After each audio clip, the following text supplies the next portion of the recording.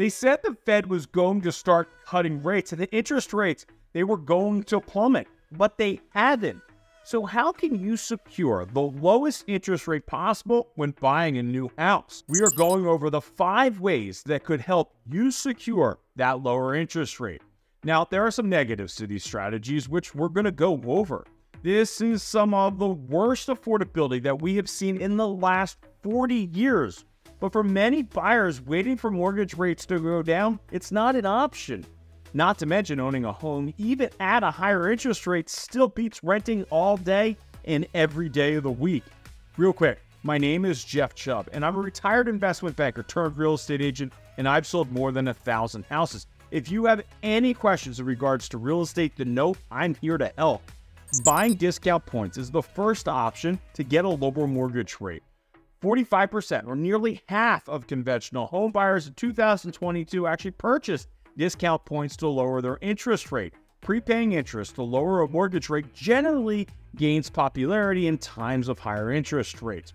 This process is called buying discount points. Buying 1 point is equal to 1% of the loan amount, and it will generally reduce your rate by about 1/4 percentage point. You heard that right. It's 1% of the loan amount. So it's very costly. In other words, if you were going to get a $500,000 mortgage, then the point would cost you $5,000 in additional closing costs. The negative of this is that it's expensive, and the break even, it's generally going to take 5 to 7 years. So you need to be in the house for quite some time in order to pay this off. And the risk is that the interest rates drop enough to make sense for you to refinance. If you refinance, then those discount points you paid for, they'd be for nothing. An interest rate buydown is another great option to get a lower rate, at least for the first few years of the home loan. Home builders, sellers, and some lenders sometimes offer these as incentives to buyers in order to boost sales.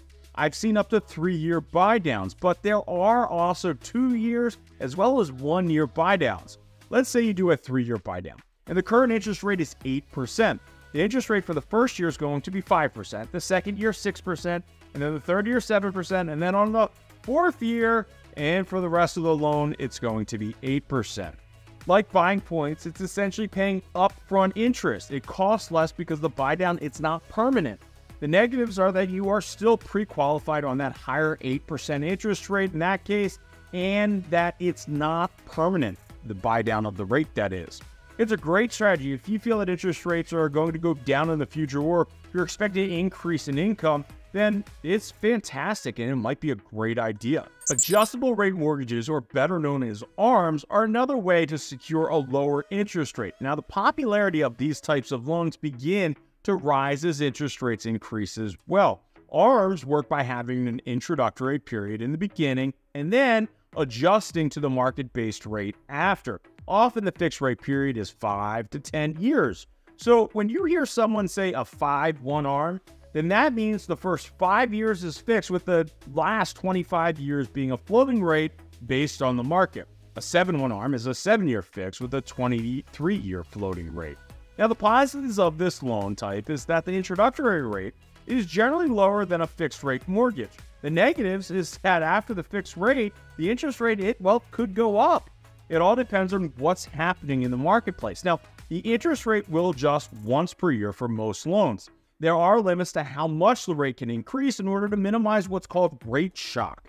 Most loans also have maxes that the interest rate can actually adjust up to. So if you use an ARM, then make sure you have thought through all of the angles. As an example, I always tell people that if you're planning on staying in a house for 5 years, then maybe do a 7-1 ARM to make sure that you just buy yourself a little time.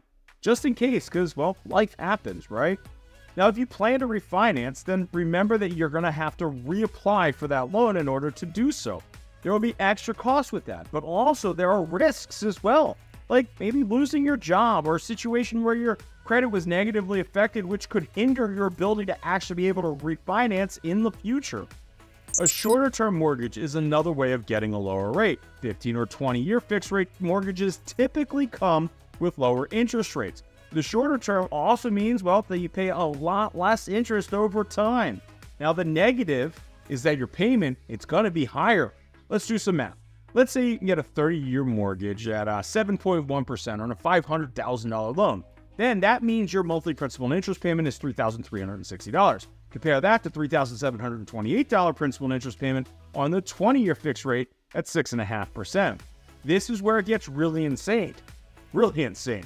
The interest paid over the life of the 30-year fixed loan is $709,658 compared to the $394,688 over the 20-year loan. Yes, the negative is a higher loan payment, but you save a ton of money in interest. Now, an assumable rate mortgage is the last option for a buyer to get a lower rate, but this one is a lot harder than it sounds. An assumable rate mortgage allows a home buyer to take over the remaining payments of an existing home loan. Now, I know how amazing this sounds, but most conventional mortgages are not eligible. This means that you'd need to find a seller with an FHA loan, VA, or USDA loan. Now, the real negative to this is that it generally means that you need to make a lump sum payment to the current owner to cover the value of any equity for their profit. So, as an example, let's say the house was worth $500,000 and there was a $300,000 loan on it, maybe a really attractive rate of 3%. This means that the buyer would need to bring $200,000 in cash as a lump sum payment because he can't finance this. Owning a home is, well, it should be a long-term commitment. Remember that mortgage rates, they're cyclical. In other words, just because mortgage rates are currently at multi-decade highs doesn't mean a refinancing opportunity won't easily present itself some years down the road. You will need interest rates to dip more than at least 1% in order to make the refinancing worth it. And remember that there will be refinancing closing costs, which generally it can be rolled into the new loan. My name's Jeff Chuck, and I appreciate you keeping me in mind should you be thinking about buying or selling a house. Go online at youtuberealestateagent.com, or you can find all of my contact information in the description below right down there. Until next time.